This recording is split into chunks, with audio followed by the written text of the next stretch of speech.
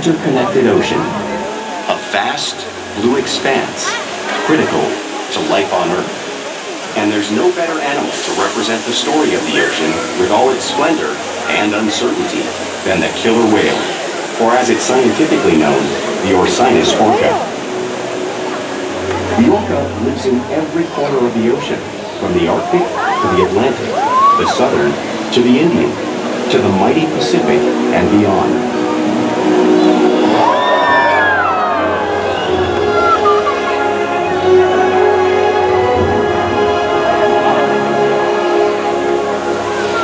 This whale story is the ocean's story, and it is one we all share.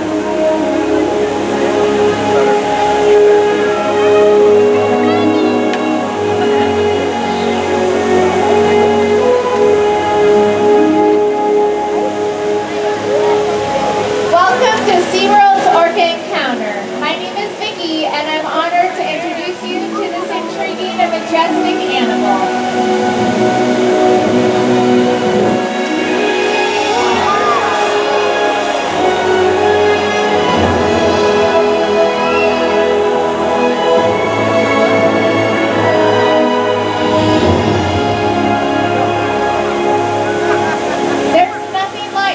Killer whale up close and learning about them and their natural behavior.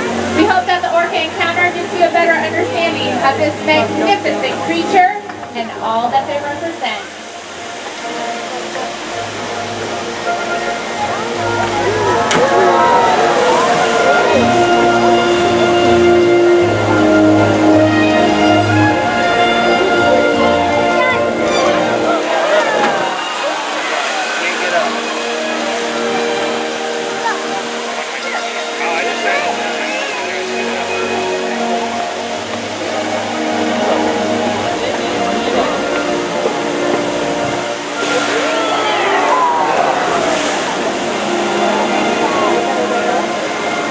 While they are found in every ocean, orcas living off the coast of Iceland are quite different than those near Costa Rica. In fact, there are at least 10 types, or ecotypes, of killer whales. An ecotype describes the differences between killer whale size, physical form, prey, social structure, and habitat. As you can see, the differences are subtle, but noticeable when compared side by side. Orcas are adapted perfectly to their environments. And even the whale's black and white coloration has a purpose. It camouflages the outline of their bodies in the water, making it easier for them to surprise and catch their prey.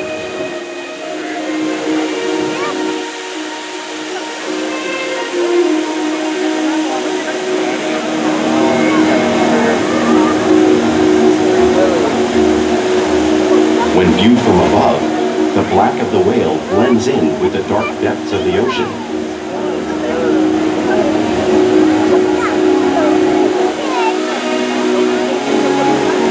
When viewed from below, the orca's white bellies match the brighter surface of the water, blending with the light above, giving them the perfect camouflage.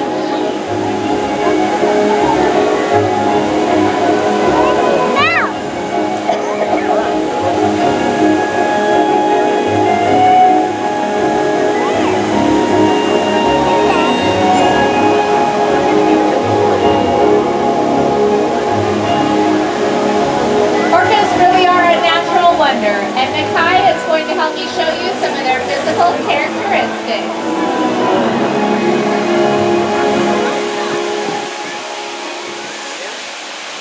His blowhole is perfectly positioned on top of his head so that he can grab a quick breath of air at the surface of the water.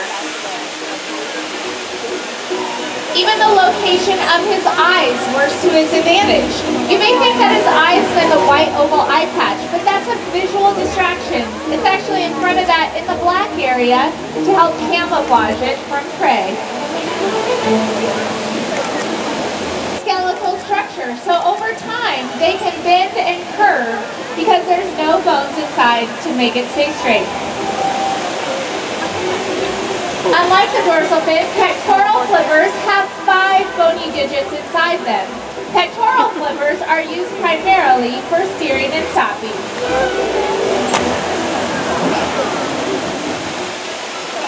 The lobes on either side of his tail are called flukes.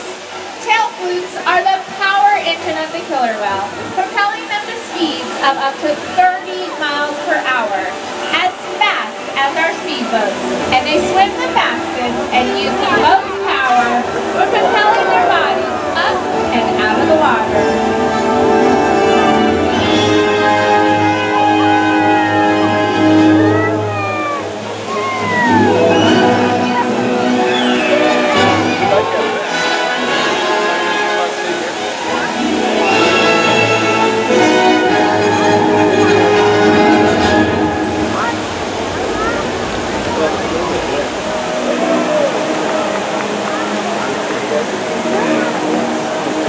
Killer whales are highly social animals with a well-defined social structure. An orcapod is always led by a female. Though just half the size of her male counterpart, she is in charge.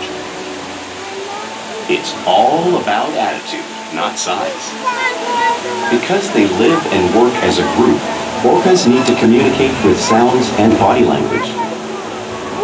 Orcas use clicks for echolocation or navigation.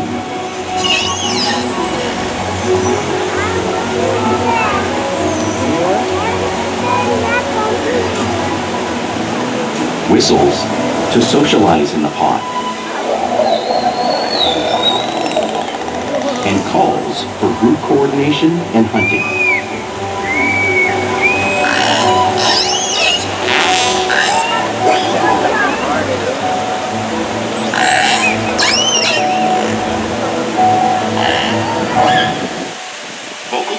Studies here at SeaWorld show that early on, calves learn vocalization from their mothers. But as they grow, they learn from others close to them as well. This is a bottlenose dolphin call that Shuka learned and even taught other killer whales here at SeaWorld. In fact, orcas are the largest members of the dolphin family. Whoa, hey, I have one for them here. Whales here and in the wild use vocalization to communicate all the time. Like all animals, killer whales use body language as part of their communication. They'll use pectoral slaps to get noticed or to show their dominance. For example, a mother may use a pec slap to get her calf's attention.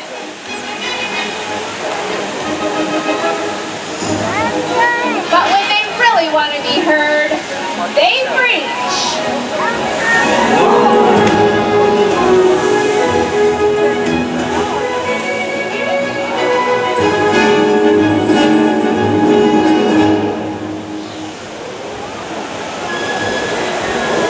Spy hopping is a way for killer whales to get a better look at their surroundings and to coordinate their behavior when they hunt.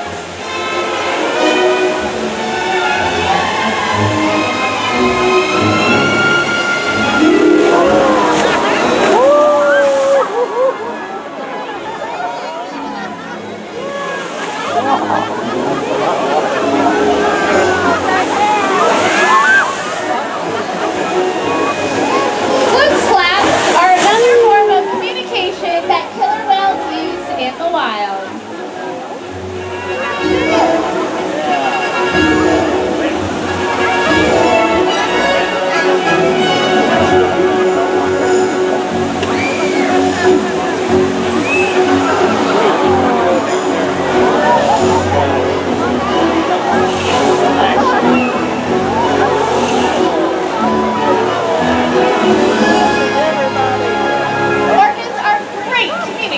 So it's no surprise they're at the top of the ocean's food chain.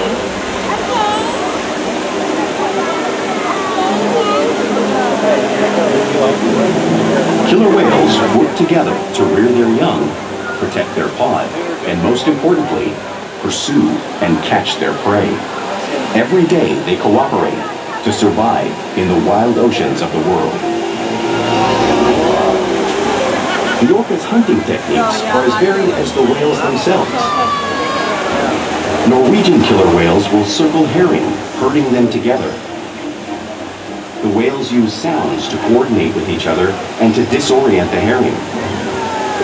With the fish confused and contained, the whales stun them with their powerful tail flukes, making for an easy meal.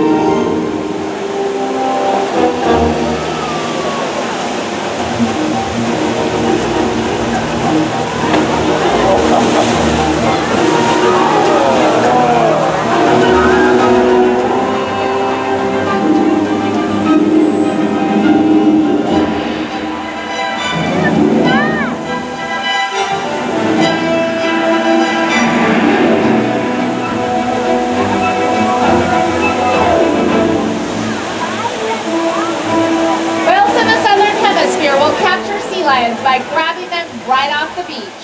Orkid showing you the same behavior and movement right here.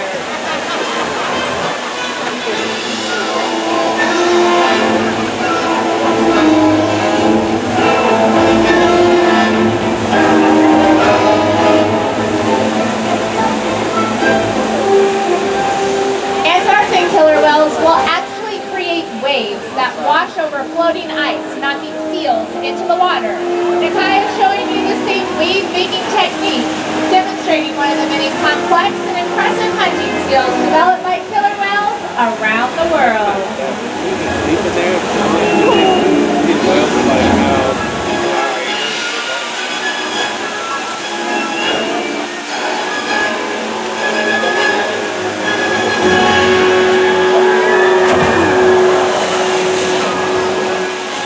Well, you just saw these waves crashing in front of you, but you have no idea the amount of water that's being displaced unless you experience it firsthand.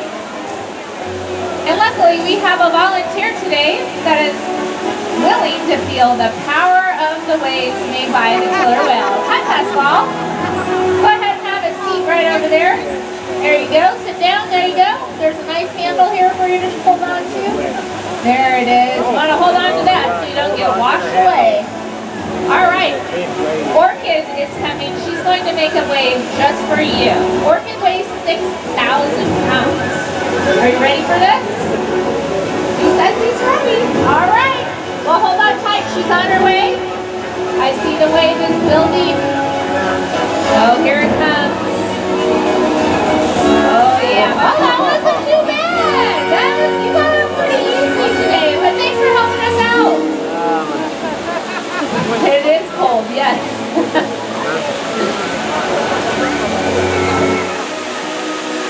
Now, because killer whales are found in every ocean around the world, it's no surprise that they eat all types of prey, including other whales.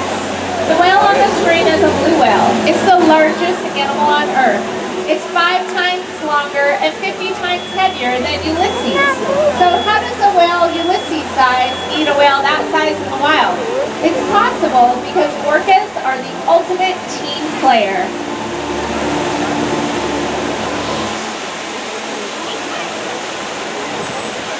In this example, we see the larger male orcas surround a sperm whale, forming a perimeter, while the females continue to drive the whale forward until it reaches exhaustion. The calves then move in to join the adults in the group. Whatever their prey, killer whales always cooperate and hunt together, making them a highly successful predator.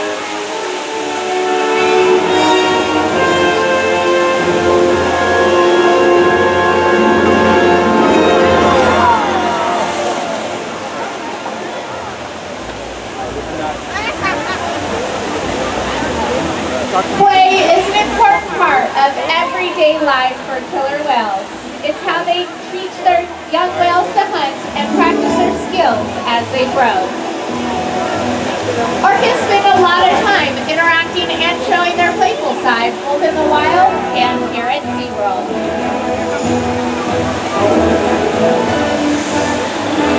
Porpoising is when the whales swim fast, breaking out of the water just for a moment.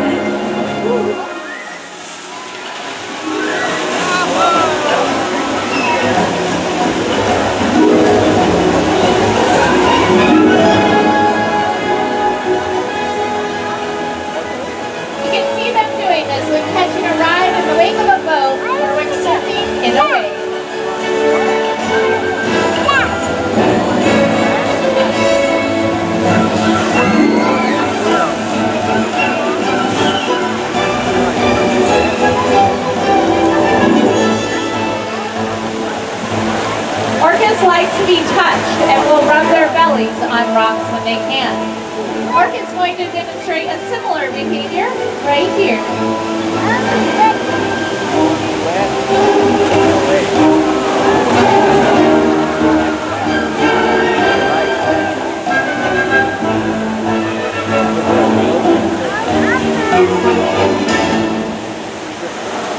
You will also see orcas imitating each other in the wild. We see it here at SeaWorld all the time. Our whales are always mimicking and learning from each other.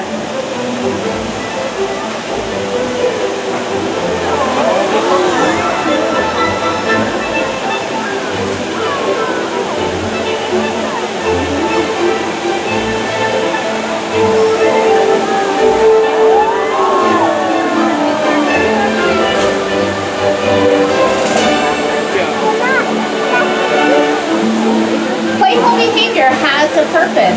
Many of the behaviors you've seen today are used by wild whales to stun fish when hunting. But today, I think our whales just might be stunning all of you.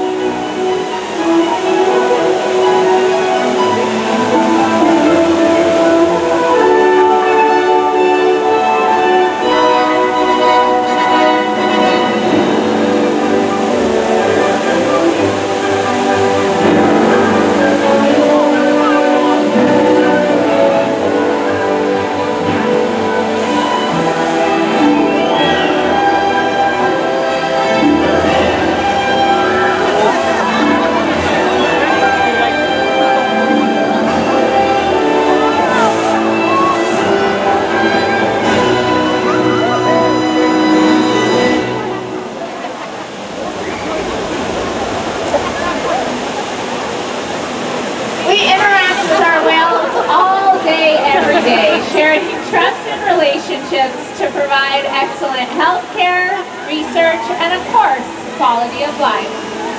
The animals at SeaWorld take an active role in their own health and well-being. If you look up at stage, you see that Ulises asked Nakai to roll over and give her his tail flutes. This is an important trained behavior that allows our veterinarians to take a blood sample from Nakai's tail. This tells the vets a lot about the animal's health.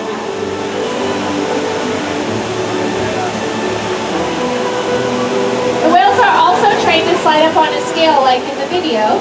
We weigh all 10 of our killer whales on a weekly basis to make sure that our adults are maintaining a healthy body weight and that our calves are growing properly. We can also collect a breath sample from their blowholes. Now, none of these behaviors would be possible without the trusted relationships that we build day after day right here at SeaWorld. Ladies and gentlemen, this is Orkid. She's going to come up right here. Orkid is a 29-year-old female. She'll be turning 30 this year. Orkid was the very first killer whale born here in San Diego, and the second killer whale born in a zoological facility ever in the whole world.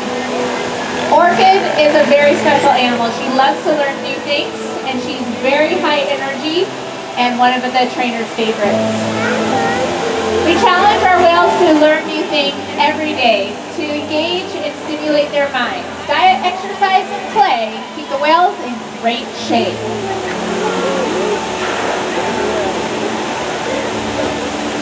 The whales here at SeaWorld have helped killer whales in the wild by participating in many research studies.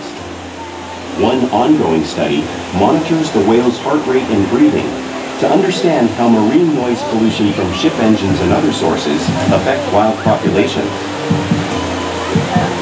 In another study, scientists from NOAA, the National Oceanic and Atmospheric Administration, took measurements of the killer whales living here, including pregnant whales. By comparing these measurements with drone footage of killer whales in the wild, scientists are able to monitor the wild population's nutritional and reproductive states. Other research has been done here at SeaWorld on the mother whale's milk composition. This research will help create an effective model to understand how toxins in the ocean impact wild killer whales and their milk supply. What we learn from the whales in our care every day is actively helping whales in the wild survive. And just by being here today, You've supported our rescue, research, and conservation efforts all around the world. If we work together, like the killer whale, we can protect the future of the Orcinus orca and this beautiful planet that we all share.